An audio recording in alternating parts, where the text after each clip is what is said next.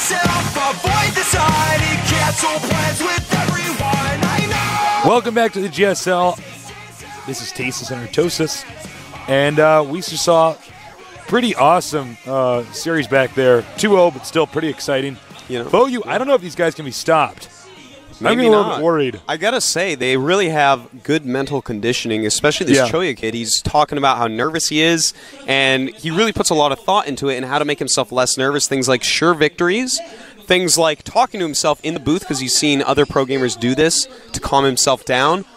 And that's actually a huge part to being a pro gamer is the mental aspects. A lot of people lose because of themselves, not because of their opponents. That's very true. I was quite charmed by his answers in that interview, Tasteless. Those are good answers, actually. You know, a lot of it is about conditioning. You know, it's funny, actually, on that note that you were saying that, I remember watching Guillaume Patry when he first started playing StarCraft 2, and one of the things I noticed, it was different from him and other people that were playing. And if you guys don't know who Guillaume Patry was, he was the original best StarCraft 1 player. And he played random, is that he talks to himself while he's playing the game. He talks what he thinks about the unit. He just kind of says it to himself. Yeah. Not like he was talking to me. I was playing next to him at his apartment. But I was thinking to myself, oh, that's actually probably a really good way to learn. That is actually very true. That's one of the reasons why the Korean scene always seems to pull ahead of the non-Korean scenes, because the non-Koreans are scattered about and they don't actually talk the game over. When you talk something out, talk it over. That's why they say teaching something is the best way to learn it. Because when you say it out loud, it reasons out in your mind. So really interesting stuff there. But let's talk about our players. This is Destination, the Terran player. Not on any team yet. Don't really have a whole lot of information on him. He likes to use medevacs a lot, and he's pretty confident against Protoss, which is too bad because he's against a Zerg. Yep. He is not crazy about the map Scrap Station, and unfortunately that's our first map, and he was really hoping to get a map, a game on Zelnaga Caverns, but we don't have that, so for like Destination, the first time ever. Yeah, no kidding. I think I have to make a wish when I don't cast a game on Zelnaga Caverns. It's a pretty rare and unique thing. But, you know, you never know. Some of these new guys turn out to be the best of all. Just because they're not known doesn't mean they're not good. And of course, not being known is going to be quite the opposite of our other player. Yeah. Who we're going to get a shot of in a minute here. Warcraft 3, top Korean player. Yep. Not quite up there with Moon, but right around there. Oh, yeah. He's like, you know, well, no one's up there with Moon, but Czech is just a legend in Warcraft 3, you know? Yeah. And we're going to get such a great job, such an old school player. Yeah. Here he is, a Hydralisk, and there he is, a Czechalisk. A Czechalisk. Czech, one of the guys that was playing more than anybody when the game came out right in the beta. Yeah. I think he literally had, I want to say like he was one of the most played, he played one of the most out of almost anybody out there on the Korean server. Yeah. He was ranked number 2 for a long time out of all the Koreans. Yes. He started to falter off a little bit here. And he's hoping to prove himself again here in the round of 64 and get as far as he can. I believe he made it to the round of 16. Does that sound right? I believe so. In last season. You know, we cast so many games here. You know, I have to say, I have a lot of respect for Czech, more than I have for most StarCraft 2 pro gamers. He works unbelievably hard. He doesn't rest on his laurels even a little bit. You know, he was a top Warcraft 3 player, and for some people they think, all right, I was top of this game, I'll just be top of this game. No. Czech is actually like, well, I was top of that game, this is a new game, I am going to play all day, every day, I am going to put myself in completely, and even being an older pro gamer, up at 25, he is practicing like these young kids do. Yeah. Like these young kids that we Oh my God. Oh God. Is that a guy with a bag on his head? I have no idea. That is actually just like terrifying. I have to go. I think... I'm afraid of clowns. I was about to say, it's like, no, I'm not. It's a very... I'm not afraid of clowns. Scary clowns. Stop photoshopping the pictures. More guinea pig ones would be fine, but come on. The guinea pig pictures have been pretty funny. Yeah, they have. Thanks, Reddit. Yeah, I wasn't wasn't always a big fan of clowns, you know, ever since they killed my father. No, I'm just making that up. I met your father a few weeks ago. Yeah, he's actually be back in Korea in about 2 weeks. He wants to take you out to dinner, by the way. Excellent. You and me. I love to eat dinner. That's perfect. You like food? I like food, too. Yeah. All right, that clown is taking us off course. We're going to get the maps up here in just a little bit. And I think it's going to be kind of a difficult situation for Destination. I'm assuming he might have named himself not after necessarily the word destination, but the popular StarCraft 1 map. You know, there was a pro gamer called Destination. Oh, was there? In StarCraft 1. I don't know if this is him. I don't know. Look into that. This guy is he's like 17. Could be. Could be. U.S. age, so. I think Destination was actually a very new player, considering it was a semi-new map. So, I don't know. Find out? Yeah, I'll have to look into that afterwards. You know, there's two angry nerds on the forums like, you didn't look into it before?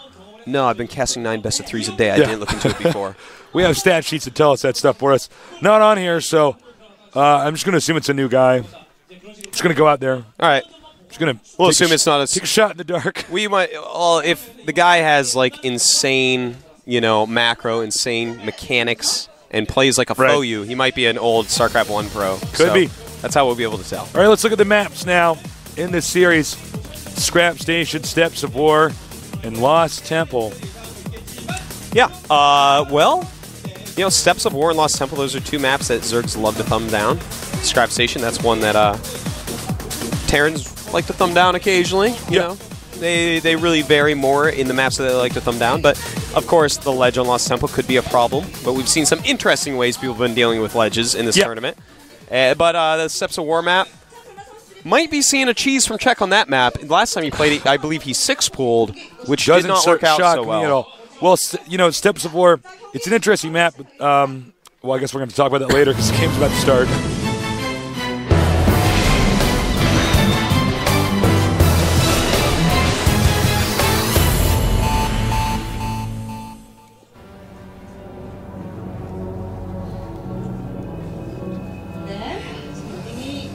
All right, come on, Czech, let's load. Oh, no, it's you again, Dan. No, it's not. Oh, must have been the ref's computer. Don't you ever accuse me of that. Me and my computer load fine. Up here in the red. Oh, that came fast. They're coming faster and faster. I think the Korean announcer's getting quicker to introducing them. All right. It's more common on the newer players. I think they just have less to say. Over here in the blue is our former War 3 pro, known as none other than Checkpoint B. Lots of people in here. Of course. Slayer's Boxers next, Staceless. No, they're here for you and me, Dan. Oh. Why aren't they looking at us then? Silly guy. Because I'll get back to you on that. I know that we're sitting above higher than them because, we're kind of like the Dalai Lama and we're really important. But okay.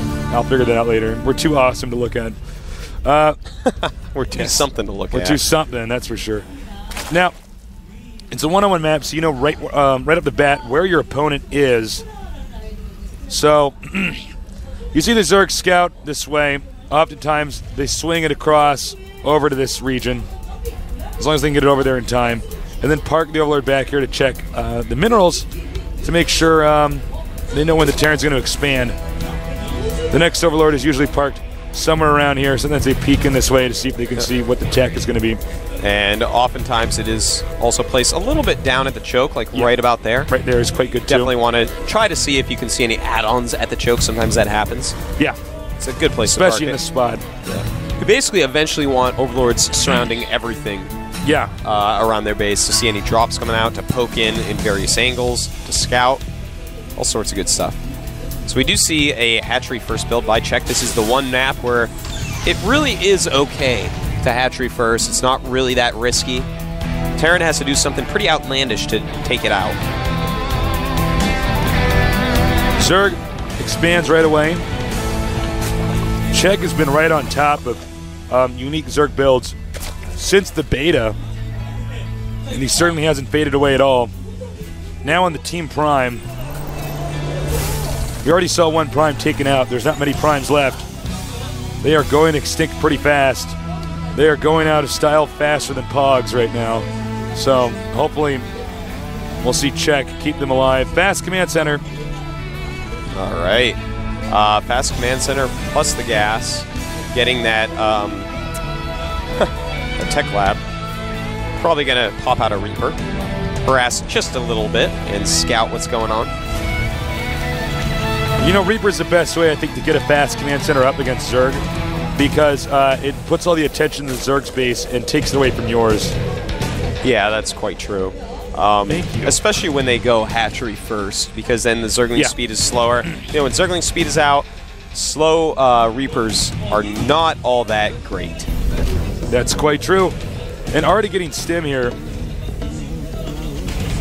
I'm sorry, he's actually not getting a Reaper. Well, now I look bad. That's interesting that he's getting actually a Marauder first and stim quite quickly. It's almost like a quick Terran versus Protoss expansion where you get that Marauder out right away. Sometimes we've seen stuff similar to this in TBT. Yeah, time to time.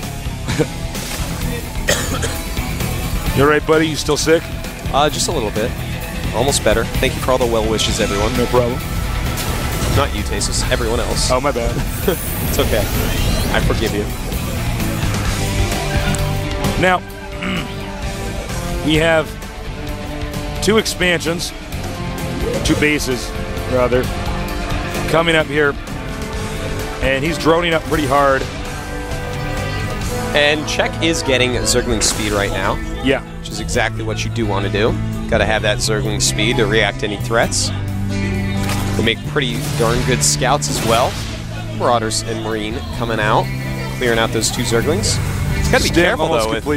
If Czech figures out exactly what's going on, he might make a round of Speedlings, and Marauders, not really that great against Speedlings, especially in very low numbers. When they get a little bit bigger, and you can't surround them as many, because they're in a big ball, they become a lot better against Zerglings. Still not that great, but right now, as is, just a couple rounds of Speedlings could really mess up Destination. Okay. Destination moving out with some Lings, and now making a Baneling's nest. I don't know about this. Well, I mean, it could be good if he keeps making Marines, but if he keeps making Marauders...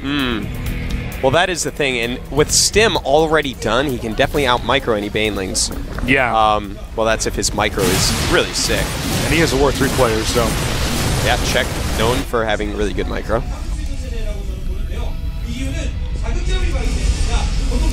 And Czech really wants to do this high economy aggression. Uh-oh. Oh! All right. No, who's going to win this if he has to get on the side of the Marines? Yeah, but, using 2 different moves in there, 2 different move commands, he took a lot of damage.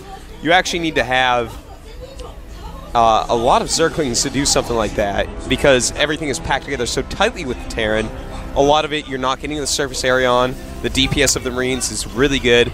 The armor of the Marauders, the health of the Marauders helps them stay alive longer. So that was not a good move by Czech at all. It didn't help at all. I hate to be hard on the guy, but that was pretty damn bad. It's definitely going to make his job a lot harder, as this looks like it's going to just be a timing push comes through. In fact, yeah, he has a lot of barracks, Tasteless. I know he's got 5. Look at this guy. Pretty sick. 3 reactors out of those 5, so his supply is just going to go up, up, up. Now, Czech is actually getting lots of a Banelings. 3rd hatchery down at the gold base, Tasteless. Take a look-see there. And no layer, so this is so dangerous. Look at this. Here he goes. Scanning in. Going to take out the creep tumors. And if he micros correctly against non-speeded Banelings, we may see Czech die pretty quick. But we'll have to see. That's a lot of Banelings. Wow. He wants to get a squash off, a sandwich. The Lings are not exactly in good position. Oh my, good Banelings so far. And Czech looks like he will clean this up a lot easier than we thought he was going to. That was a little bit risky, I have to say, Tasteless. I feel like if we saw I'm MVP there, it might have gone a different way. Yeah, I think so. I mean, unit controller micro is so important in a situation like this. And Czech actually might chase this guy all the way home. Banelings going to the expansion, but there's not a lot of SCVs there because our Terran player is a little bit all in. Didn't really make much of an economy. Splitting up those SCVs decides Banelings better used elsewhere. Oh, nice. With the Lings. Oh, my. At this point in time, it might be worth it to break down one of the walls here. You can keep rallying Lings in there. Czech producing a lot of units right now, still not going for a layer. There we go, just started. He's like, oops, layer. There it is. killing off the SCVs at this expansion. So Czech in a really good spot. In fact, his supply is crushing right now. 33 against 66. Twice the supply. Finally, we're seeing a little bit better micro from our Terran player Destination. Command center in the red. Oh my god. Losing HP. These Marines are actually not high on HP either. It's at 70 HP. It's burning pretty quickly.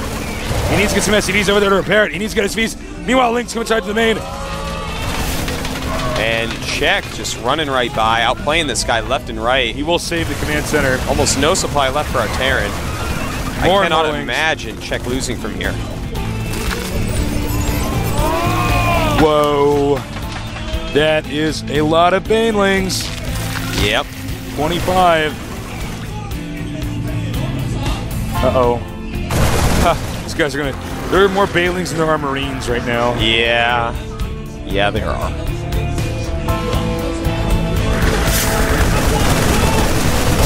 Oh, it does not matter what you do. Yeah, pretty much. It doesn't actually matter. Look at one Marine's like, I got it. No. No, you don't. Going for the SCVs now. Oh, no. GG. And Czech really owned that guy, Destination, so hard. That was pretty brutal. Yeah. Destination, I'm sure he's good, but I don't think he's actually up to Czech's level. Czech started out a little bit bumpy. He threw away a bunch of Lings, and he still won. That was definitely an all-in from Destination. Yeah, he threw away those Lings, but the thing is, he had Stim. He didn't split well, and the Banelings got a lot of kills despite not having speed against Stim. So, if Destination had microed a lot better, then we may have seen a different outcome there. It is a possibility. I want to take you seriously, but when I look at your hair in this preview screen, you look like you have a flat top, like you're from the Fresh Prince of Bel-Air. I swear I don't. I actually have like only a when spike. you turn your head like this. Turn your head towards me. Look at me. Oh wow. Yeah, it looks no. It looks like you have a flat top. And they actually, our preview screen is higher quality than what they're seeing, man. Oh my god. But everything you said was correct. It's actually not a spike. flat top. It's a spike that comes out like this. There it is. It's like a shark fin, creating a rift of death wherever he goes. The game countdown has started. Let's get ready for game number 2.